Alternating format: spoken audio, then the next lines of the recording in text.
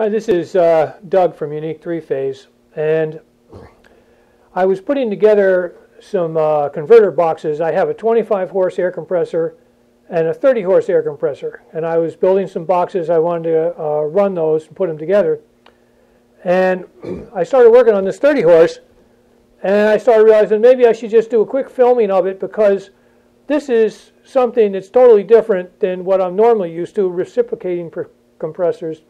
This is a rotary screw, 30 horse. We're going to run it on single phase. And I thought it might be handy, it might be instructive. Some people might learn by seeing what I go through when I'm doing something like this. I've run this a few times, and there was some tricky parts to it. And let me explain that on a reciprocating compressor, you have unloader valves at the top of the cylinders. And you got good old pistons going up and down. Everybody understands that. A crankshaft, pumps air. Everything's just great. And when it unloads, it unloads. So, like you take that 25-horse air compressor, you've seen in a couple other videos where I ran it, I can idle that compressor at 30 amps. It just runs along 30 amps, so it doesn't draw that much. The 10-horse, runs 10, 12 amps when it idles. Then it cuts in and it pumps. Well, these rotary screw compressors are entirely different. They started off in, I guess, the 1960s or something, and first of all, they produce lower pressure. This one here actually is rated to go to 185, but you can see the pulleys on here are designed to overdrive it to get 100 pounds of pressure, 120, I think, 110. So in order to regulate that, because you're not building up a big thing at 175 and then drawing off of that, you're using 100 pounds and your compressor is generating 100 pounds. So this thing right here on the top is a regulator valve, and all it does is block off the intake. And so over here on the side, you can't really see it in this video, but over here on the side is a little pressure regulator. And when it gets up to like 97, 98 pounds or whatever, it just starts to close a valve in here and cut the intake off. And then it runs with the intake blocked off. The only problem that I can see right away when I first started doing it is it uses 80% of the current to run completely blocked off. So if it's not producing any air whatsoever, you're drawing 80% of what it would produce max air. And so there's some theories on this. Some people say that you can convert these where it blocks it off completely or it unloads it completely. And if you block it off completely and unload this tank, you can get the amps down. I don't know if that's really worth it. I'm going to experiment with that's one of the things I'm going to experiment. But right now it's set up to modulate. It'll keep the air pressure at 100 pounds or wherever I set it and run it at 100 pounds. Now, when I fiddled around, this valve was bad, and I took it apart, cleaned it out. So putting it together, I got optimistic, and I said, let me jack in the screw a little bit and raise the pressure. So I just screwed in this screw a whole bunch of turns. I turned this thing on. It fills the tank so quickly. There's no margin of error whatsoever. So all of a sudden, I'm trying to make sure nothing's leaking, nothing's going wrong. There's not oil pumping. This is, got oil in it under pressure, not oil dripping out somewhere. I'm trying to go over there to my board, my test box, and balance it. And I mean, the amps just shot right up 140 amps of single phase power. And I could see that things were overloading, so I had to cut it off. So now I've got this back down. I backed it down. I think it's around 100 pounds it unloads at. So we're going to start it up. We're going to run it, and I'm going to go over there. I have another camera on my test box.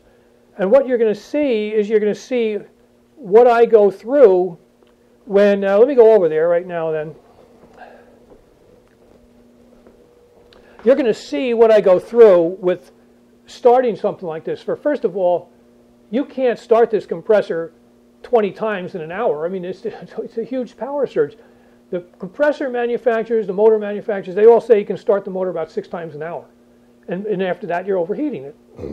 So what I did was I had my capacitors. And if I remember right, the first time I did it, I put in all this top row, and I put in most of this row. And I've got the air pressure gauge here, and I got also, this is a vacuum gauge, but it's in capacity. And so when that slider valve starts closing, if it goes down to 0, that means it's completely closed, and in theory, you're not putting out any air. If it's at 50%, you're putting out. So it tells you what level you're pumping air. And this, obviously in a big, huge plant, the maintenance guy goes down there, and if he sees it all day, it's at 80%, then he knows, okay, you know, that's how much air we're using. If it's 100% constantly and you're running out of air, then you know you need a bigger compressor. So I'm going to start, I think that was right around there. This is the input, that's the 3 legs. And let's start it and see what happens here. Always fun to do things.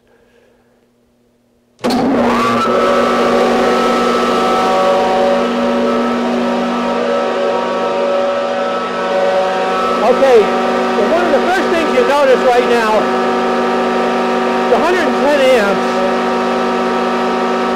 and that's a little high. Well, that's about,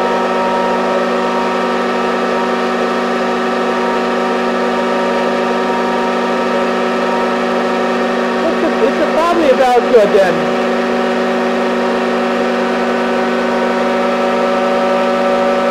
I've got a hose on here to drain the air off, but the hose there's some restriction in the hose, so I can't actually drain off as much as the compressor will produce.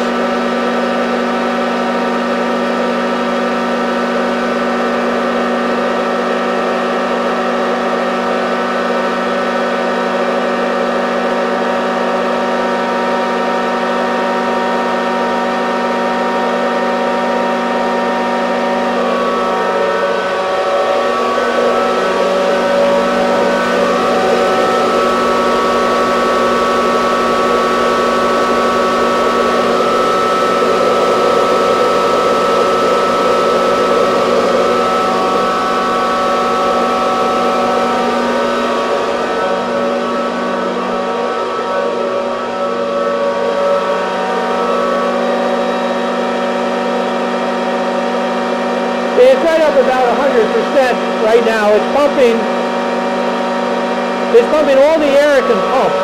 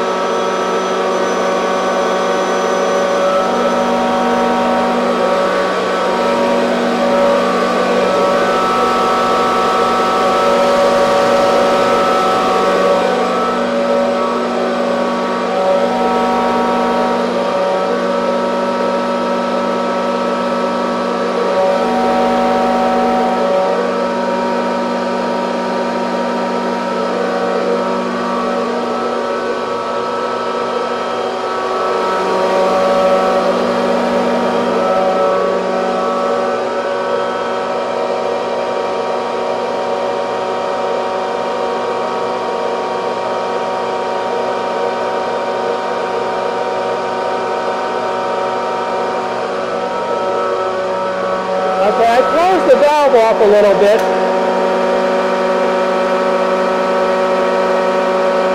As you can see, we're building up the pressure, and it needs a couple more capacitors at that level.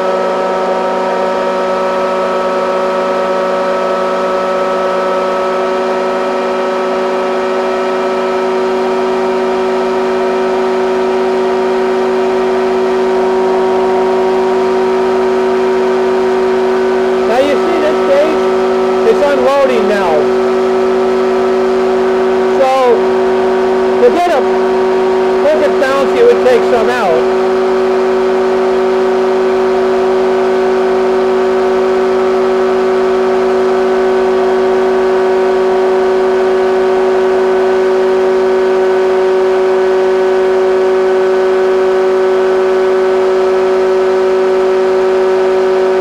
Right now it's about 50% capacity, and it's maintaining 100 pounds. It's 102 amps in.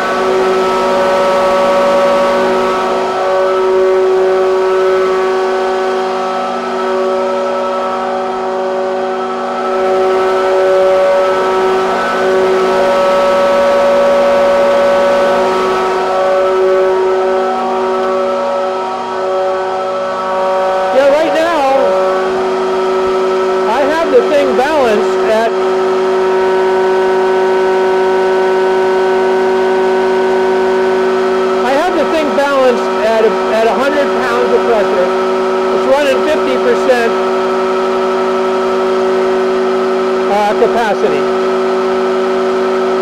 Now,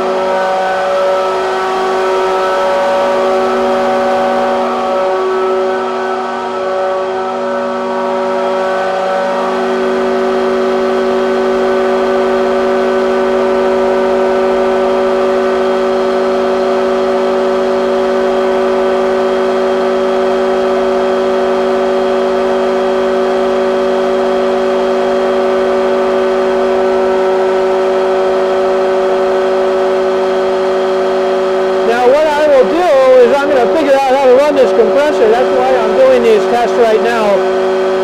I want to find out what parameters to run the thing on, and then I'll set up a circuit in there, and I'll probably have, you know, where I can balance it at one pressure and another.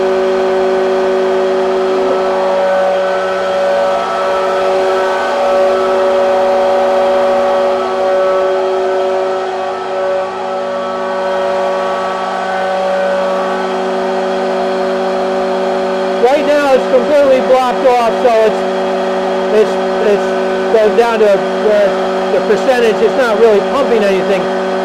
Pressure's about 100 pounds.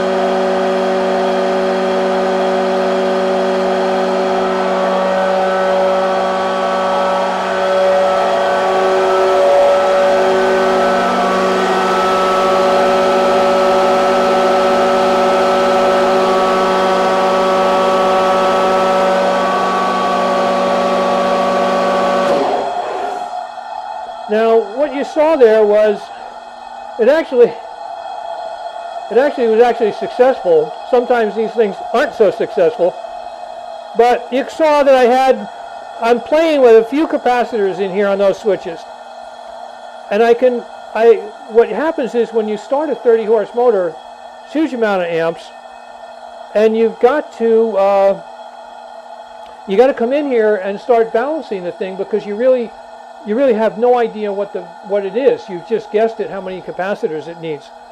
So this one right now, this whole video, I mean, I was hoping it would go worse so you could see more of a problem and having to fix the problem. But actually it went real smooth. I mean, it started up and ran, and I will set up probably some sort of a circuit in there, and I will decide on what balance we want at what places. Probably going to have two where, you know, it's either on or off or whatever. But it needs, this is the transformer converter, and it needs like here you can see there's the box I'm making for either this or the 25. You can see behind it I've got a 25 kVA transformer, and I've got putting the capacitors and stuff in there and switches and relays. But anyway, that's so much for the video running the 30 horse. Kept it simple and not too long.